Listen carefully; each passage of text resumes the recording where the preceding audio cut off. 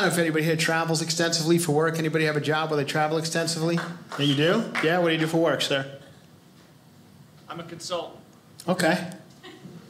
Oh, okay. What's your name, sir? Caleb. Caleb. All right. Caleb the consultant.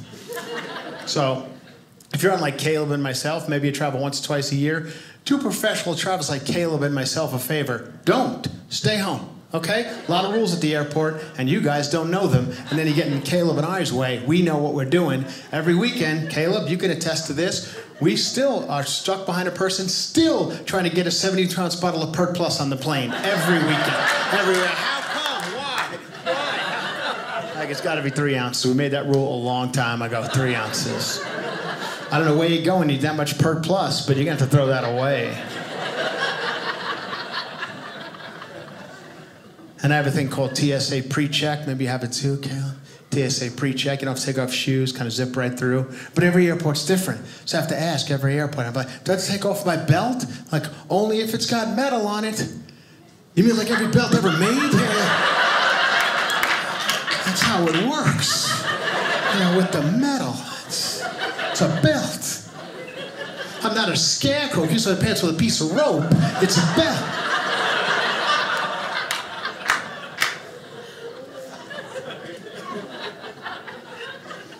I don't trust that TSA, man. I think we're just lucky at this point, right? You see those people like, when's my break? They don't care. And then once you're in the airport, what happened? Like, you guys understand the airport's a public place, right? You guys know it's a public place? You know that? Do you guys know that? You know people can see you and what you're wearing in the airport? Do you know that? Because I don't think you do. I see some things. Listen, I know air travel's uncomfortable. I get it. Doesn't mean you could show up to a public establishment in your pajama pants and slippers. Like, you see the people with their house pillow?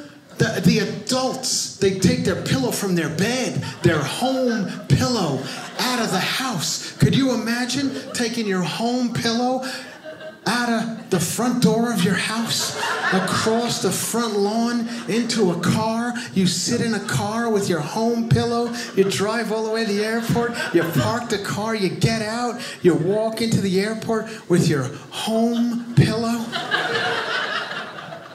Because you have a 2-hour layover and God forbid you stand upright for 2 hours. God, I gotta lie down on the floor of a carpeted public establishment. It's 2 o'clock in the afternoon, I must be exhausted. Go ahead, lie down. Yeah, right there. Right there. Go ahead. No, that's fine. Right there, perfectly fine. Right there in front of Panda Express. Go ahead, lie down. Yeah, that's fine. When did that become acceptable? Just lie on the floor.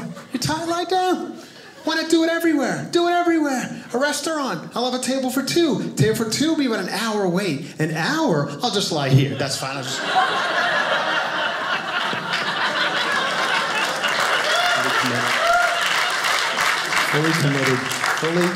Fully committed to that joke, people. Fully committed. I didn't have to, honestly. I could have pretended to lie down. I could have mimed it. I didn't. I got all the way down.